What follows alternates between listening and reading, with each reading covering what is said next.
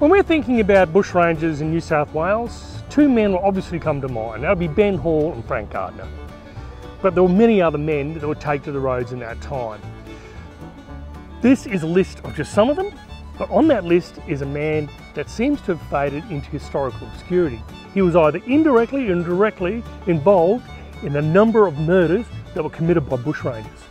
In 1865, they will bring John Gilbert to justice.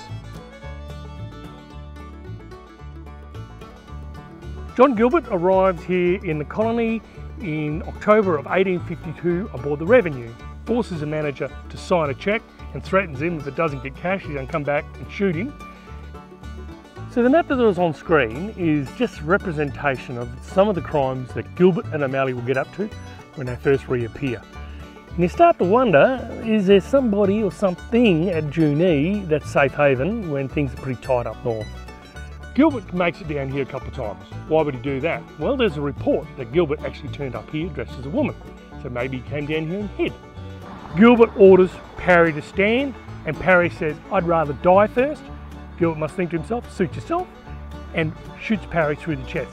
So Gilbert takes upon himself to go inside the hall, the store, grab all the dresses, takes them, plants them under a tree out of harm's way.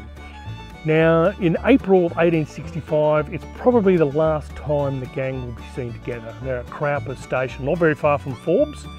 The police will surround the hut, and there'll be an ambush where John Gilbert will be shot and killed by the police from Bonnelong. There was never a stone at the sleeper's head. There's never a fence beside, and the wandering stock on the grave may tread, unnoticed and undenied. But the smallest child on the watershed can tell you how Gilbert died.